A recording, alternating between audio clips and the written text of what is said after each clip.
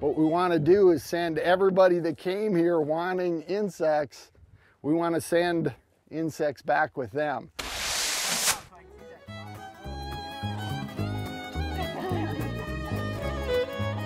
We have quite a few non-traditional landowners that live on the Teton, and they're buying smaller parcels of land. They're coming from areas they frequently don't know much about weeds, how to deal with it. You know, they may not even know that they're a threat. It should be an issue for everybody, really, because like if my neighbors have weeds and I have, and they're an agriculture operation, their weeds are going to come onto my property. If the private landowners don't work together and promote and help out in projects like this, there's really not enough that the Nature Conservancy or our other partners can do to make it happen. We are going to try and get these released just as soon as we can. 2-3 days, I'd like to see them all back out of their little containers and out on some leafy spurge.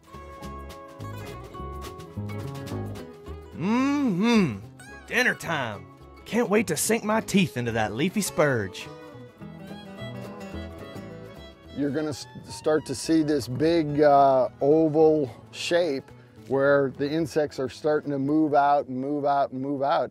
And you've got a hole in the spurge where they've really done a number on that spurge. And boy, when you see one, you just go, wow, all the spurge is out of this little circular area.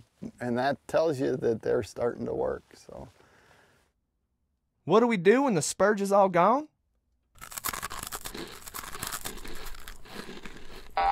Me and my bug friends move on to greener pastures.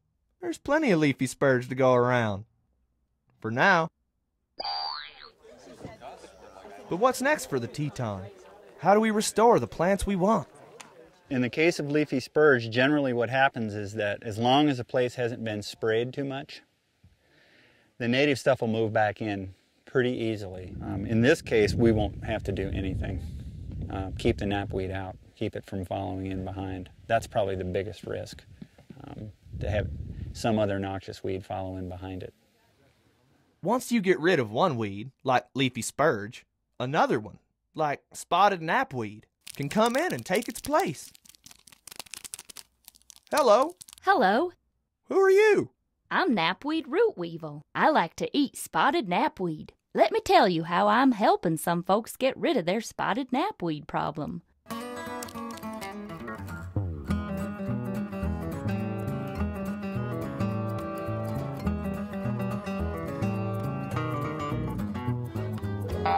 If insect collecting sounds like fun to you, there's probably a bug gathering going on this summer in your area. And there are all kinds of other ways to help fight weeds in Montana. It's a great way to get outdoors and meet some new folks. Like me, the leafy spurge beetle. And me, the knapweed root weevil. Find out what you can do by talking to your county's weed coordinator. And visit www.weedawareness.org.